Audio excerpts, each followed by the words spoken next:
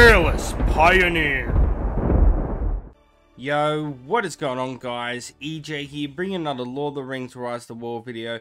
Today's video is going to be full of quite a few commanders, as we do a lot of tests, as we're in a replay of Season 5, I believe, or is it Season 3, one of the two, and we have elite units in it, and I want to go over these skills on particular units. This is going to be for the good side.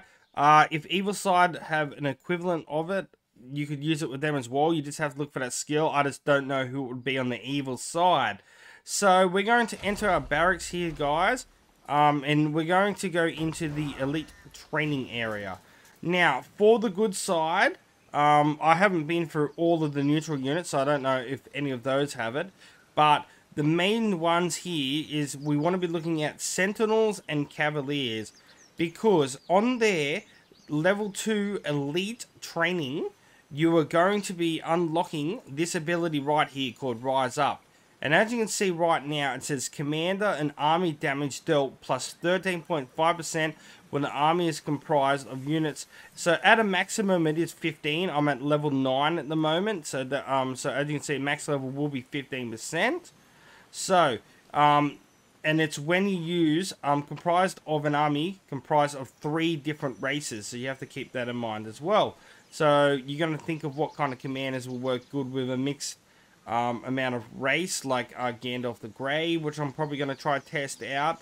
I'm going to try out King Aragon, Gandalf the White, even put a just maybe even with Theoden as well, which could be broken OP as well. But yeah, that's the Sentinels there, and then it also works on the Cavaliers. As you can see, the elite level 2 at 15% as well. So these are double going to stack. So basically, if you have these maxed out, you're going to get an extra 30% damage done by your commander and the army. Now, this could be really good to use on things like Dwalin, Gimli and stuff, where all you have to do is just have 3 different races.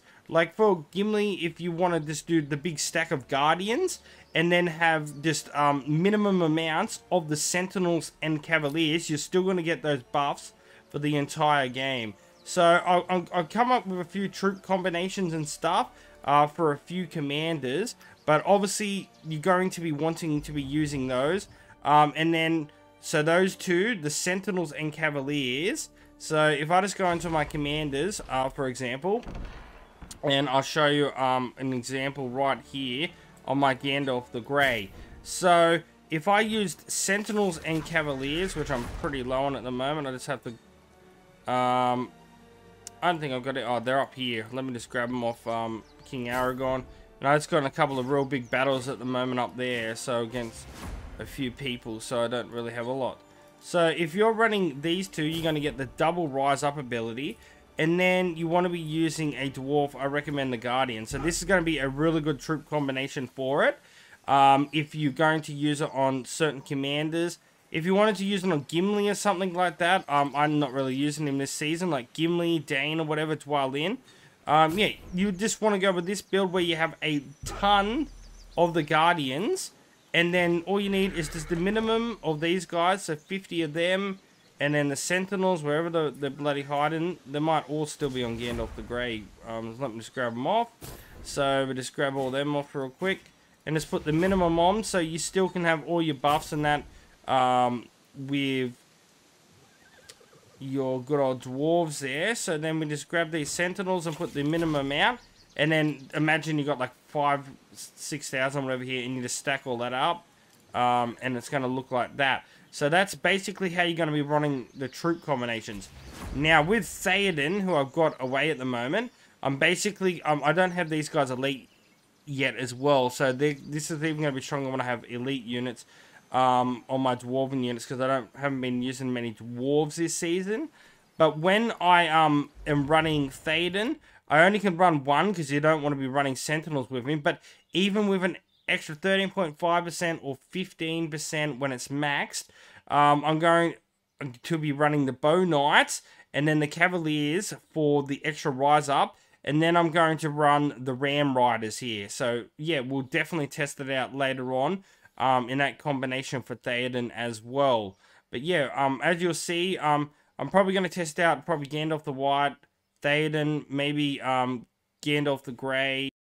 So in our first test of using multiple commanders and that with this rise up ability and stuff like that, we got into our first fight just a moment ago with Gandalf the White, and it was against a Witch King, so we know Witch King's very strong. So we're going to just go over the results. So as you can see, I used Sentinels and I used the Cavaliers because of their double rise up. I have this one level 9, so it gives an extra buff of 13.5% for commander and army damage dealt. We'll show it when we do the breakdown. And then the same with the Cavaliers, I got they're on 9, sorry, so they're 13.5. And the Sentinels, I got 9 as well, so they're 13.5. So, technically, you're going to be getting a 27% increase of damage for each for the commander and each troop that you're using, so it's pretty crazy. As you can see, we're against a 46 Witch King with, I'd say, I don't think it's the highest respect, but still, like, he's using the main things you want to use, like stun and initiative and follow up. We actually won that fight. I know we're a couple of levels stronger and stuff like that, but we did quite amazingly well there. So we took about 200 to 259,000, minus 30,000. So we took about, about 160,000 to 260,000 damage. So really good. But as you can see with the breakdown here, guys, this is where we're getting a lot more of the extra damage. And I'm thinking of doing a couple of adjustments to his skills and stuff like that. I think if you got Surge, if we get Surge, on Gandalf the White, it's going to be a lot more crazy. So as you can see at the start here, you get where all your buffs and everything are. When you get to the buffs here, so as you can see, Sentinels rise up. So it's going to give Gandalf, Sentinel, Guardians, and Cavalier an extra 13.5%. I think it's 15 at the max level 10. So that's going to get that damage buffed. But then, that was for the Sentinels. Then it's also going to hit for the Cavaliers as well.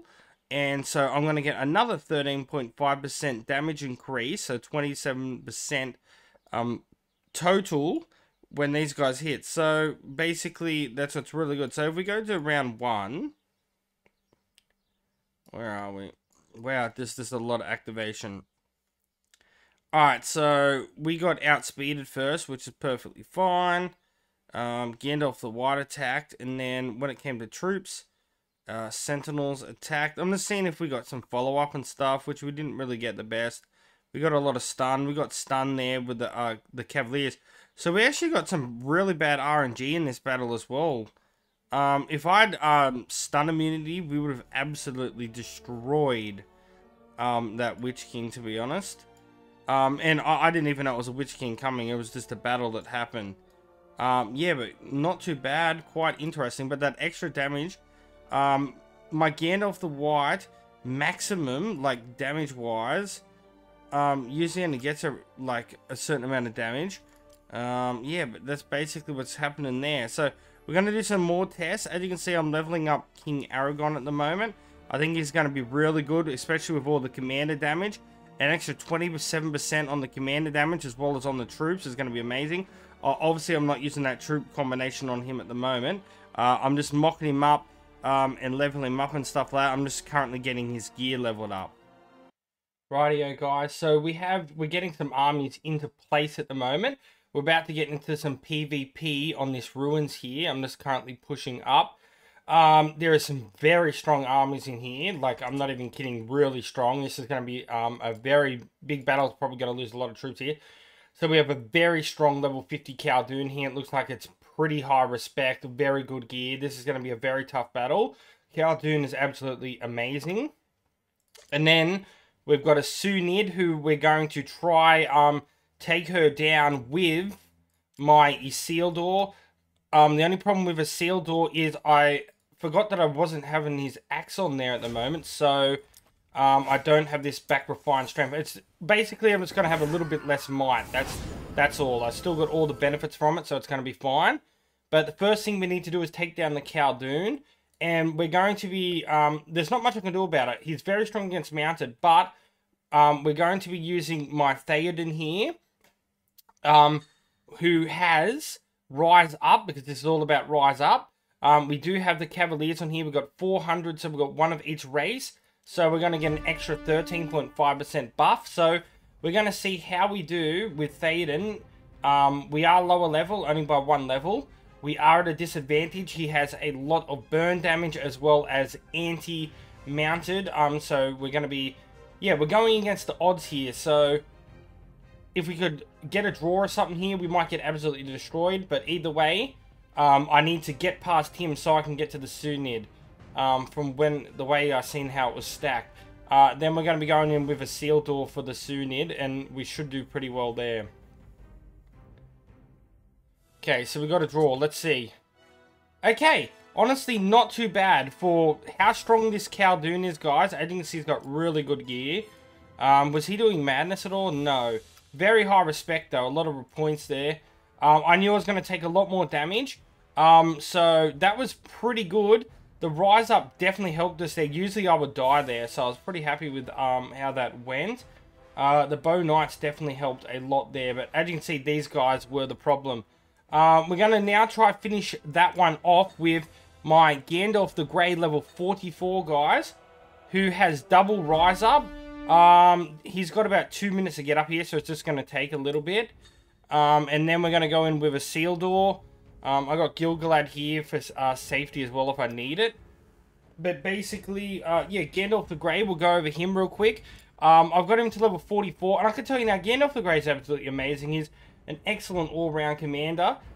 So we are running March Wardens, and then we've got the Cavalier, and then we've got the Guardians. Now, I didn't have enough Sentinels here. I could have run Sentinels here and had double Rise Up, but I only had 1144, so I didn't want to go too crazy, and I wanted to use the Sentinels on my seal door for this Sunid after, because I didn't have a lot. But still, we're going to get that 13.5% buff. It would be 15% if I had a bit more gold to level it up. And I leveled up these Guardians a little bit more now. They're at level 7s. So yeah, this is the troop combination, and we're going to get that buff as well. So, again, off the Grey will do not too bad against Sunid as well. Like, as you can see, that KHALDOON is pretty much finished now. I don't know how far this guy's base is away. He could be awake or anything, re-strengthen this, and then that's going to be a problem. But I think we're going to be pretty alright. If he was awake, he'd probably send his Sunid out and try and bounce me straight away. But yeah, getting off the Greys is marching up here. Got a few more seconds. If you want to see the gear for my Gandalf the Grey, I'm not rocking... Oh, it's all not bad. It's not bad. We have a little chance of inflicting madness, but it's not full strength. It's basically... We do have focus reduction here, which is really good, though, but it's not going to really be too handy in these battles. And then, of course, my THEODEN, we all know his gear. And basically, yeah, that's going to be it pretty much. But testing out the Rise Up. So we have a single Rise Up here, where with Gandalf the White yesterday when we versed... I think... Sorry, yeah, when we used Gandalf the White the other day, we destroyed WITCHKING. But I honestly think with Gandalf the Grey, if I could get him up to like level 48 or something, and get that double Rise Up set up, he would absolutely destroy WITCHKINGs. Alright, so yeah, I knew we were going to die there. Okay, so we went up against the Sunid, which is fine. I knew we were going to do that and then we're going to die, so that's completely fine. Now, the big challenge is we're going to send Isildur in. So, let's go, shall we? So, wait, I'm trying to click on the thing, it won't let me march. Oh, by the way, I better bring THEODEN back real quick. And we did already weaken him a little bit, but let me just show you how good Isildur does. Remember, I don't have my full might. I usually have like another like 40 might on top, so keep that in mind for my Isildur. But yeah, my skilling wise is pretty good. I've gone with the last alliance and everything like that. I have a chance of stunning and everything. So yeah, we've got all the reductions and all of things like that. So yeah, yeah, this is going to be just an absolute victory. Simple. Like, Isildur is an absolute monster. So let's go have a look. Yeah, we took out both armies as well. But as you can see, even if Sunid was full strength with the 70,000, I still would have absolutely destroyed it. So yeah, we did really good there. Like, only took 80,000. I usually take about 150,000 damage when Sunit is full strength. But yeah, this troop combination here is absolutely fantastic. Actually, I didn't even have Rise Up on a sealed door. Oh yeah, I did because I had the Sentinels. But, oh no, I didn't because I didn't have 3 different races, so never mind. But yeah, we did quite well there. Now I've just got to siege this thing down before that. So, yeah, I'm just going to send my armies and siege this. But yeah, as you can see, we're doing quite well. Rise Up does work very well. As like, if we just go to the battles and stuff, like, we go to Gandalf the Grey, because we had the Cavaliers, it will have the same buff as we had before in the last fight. So you just search for here, and as you can see, it gives a plus a 13 point. So yeah, as you can see, it gives us our 13.5% buff. Alright, we're going to wrap it up there, guys. Keep in touch. We're going to be going over some Season 7 info, hopefully soon. More about the Yuletide and everything like that. So until next time, peace out, EJ's out. And I'll catch you guys later. See yous. Thousands of the EJU.